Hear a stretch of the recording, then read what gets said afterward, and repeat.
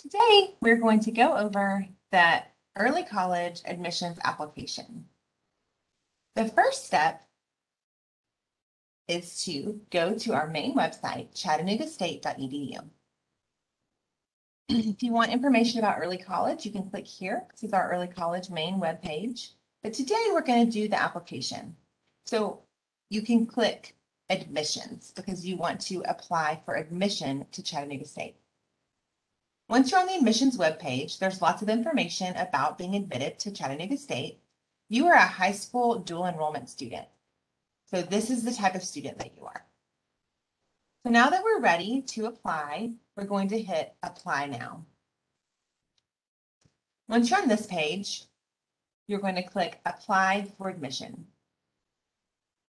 The first step is to create an account since you are a new user.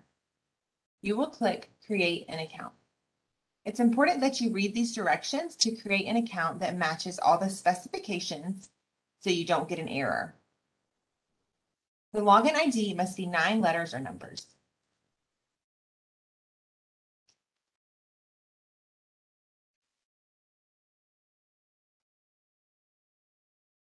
I'm picking Wildcat 21 because that is the mascot for my high school.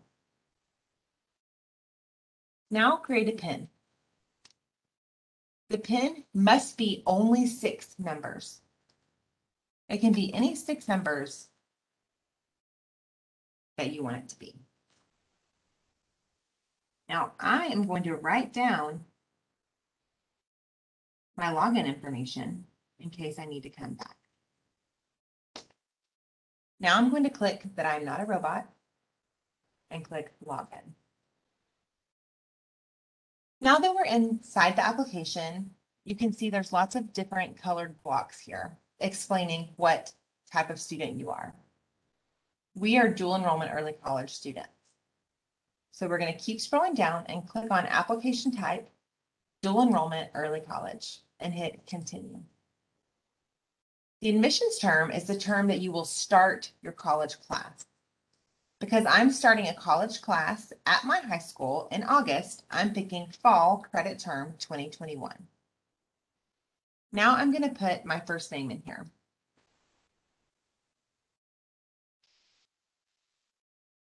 And my last name. And click fill out application. Now I'm here at the application checklist. As you can see, there's some links and phone numbers and emails. If you run into any trouble, we're here to help you. These are the items that we'll need to check off of our checklist to finish the application. So, starting with name. Part of my name is already filled in. So I'm going to finish filling out the fields with a red asterisk. I don't have a middle name, so I'm leaving that blank. I don't have a suffix, so I'm leaving that blank as well. And then I'm going to hit continue. Next, I'm going to fill in my street address.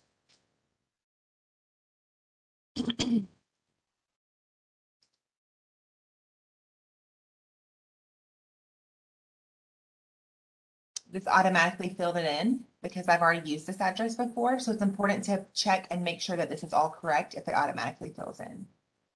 If at any point you get stuck, you can always return to checklist. As you can see, once I finish a section, a red check mark appears beside the field. Next, I'm on to personal information. This is very important. Please be sure that your social security number is correct. If you put in a social security number that is not correct, then we will have problems when we try to use your financial aid to pay for this course. So put in your social security number. I am just going to make one up here. Citizenship. There's lots of options here. If you were born in the United States, you are a U.S. citizen. Or you may have gained citizenship if you came here after you were born, but you should know what your citizenship is here. If you've lived in Tennessee for the past year, you want to say yes. If you have not, then you'll want to say where you have lived or why you moved here. So moved here this year for work.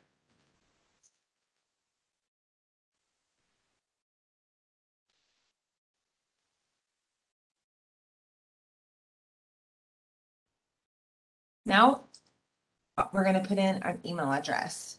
So it's important that this is your personal email. Don't use your school email, because if you use your school email, it will cause problems because there might be a firewall. We would like everyone to put their phone number in here. This helps us if we have any problems.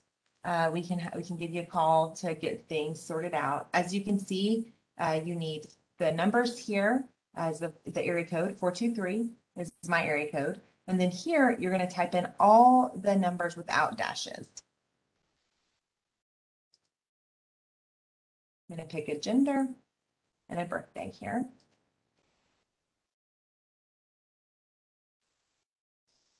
And then ethnicity. I'm going to pick one of these or both of these, pick an ethnicity. And then down here, you can go ahead and pick a race.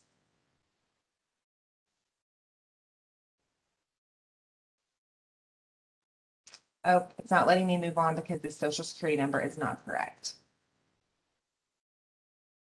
So just for the sake of being able to move past this, up here it says if you do not have a social security number, you can enter all ones. Only do this if you legitimately do not have a social security number. If you put ones in here and you do have a social security number, it's going to cause problems. Oh.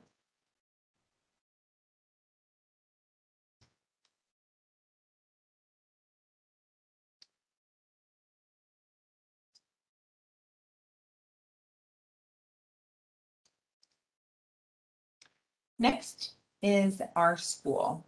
So if you attend a high school that is in Tennessee, you will be able to look up your high school code here. So we're going to click look up high school code, select the state that you live in, and then click list cities in selected state. So all the cities in Tennessee are going to pop up here. So whatever city your high school is in, it could be Chattanooga, it could be Ottawa, it could be Kimball. You're going to pick that city, and all the high schools in your city will pop up here. So for the sake of this demonstration, I'm going to choose Howard. And then I'm going to click copy selected high school information to data entry form. And the high school information will appear here. That's your high school code that will appear there. Now we're going to put on our graduation date. Most of us don't know our graduation date yet, so we're just going to pick a day that might be close to graduation, but we're going to make sure the year is correct. It's important to not put your birthday here and to put your graduation date here.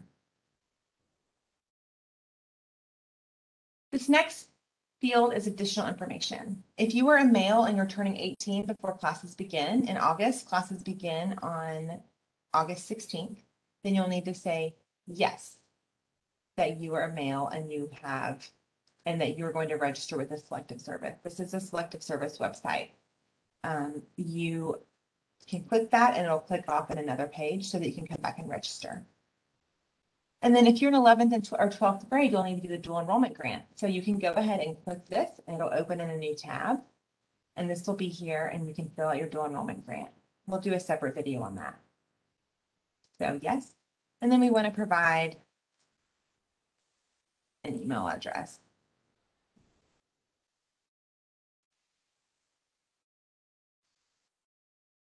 And a phone number for a parent. It's parent or guardian email and phone number here. Next, these are the acknowledgements. This is very important for us to know that you have met the requirements to do dual enrollment. So Here is some information about vaccines. If you're in a public high school, you probably had these vaccines, so you probably know this information already. And then here are the program guidelines to participate.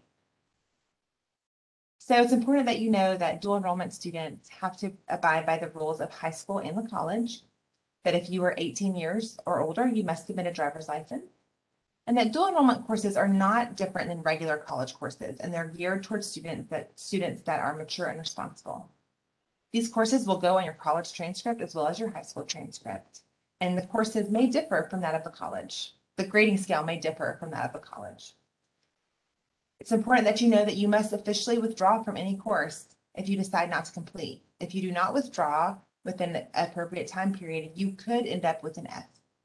And full refunds are not guaranteed after classes begin. Dual enrollment students are responsible for fulfilling all course requirements. Dual enrollment students are responsible for doing the dual enrollment grant if they qualify or paying the remaining tuition and fees. We will provide grades and attendance and other academic information to your high school as a part of this agreement. Chattanooga State will obtain approval from your high school before we register you into dual enrollment classes.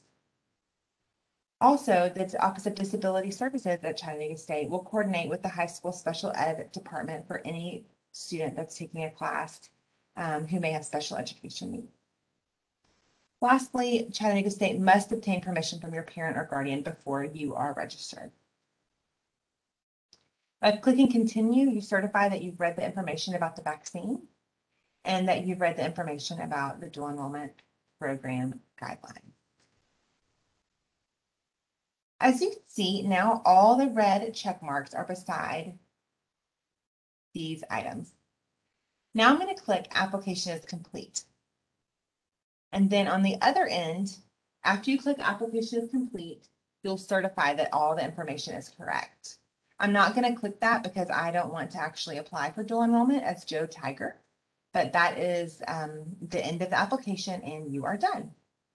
You will get an email in 2 to 4 days with further directions on what is next. Thank you, and feel free to contact us if you have any trouble at 697-4427, or you can also go to our virtual office and there's a live chat here in our virtual office that you can use to get more information.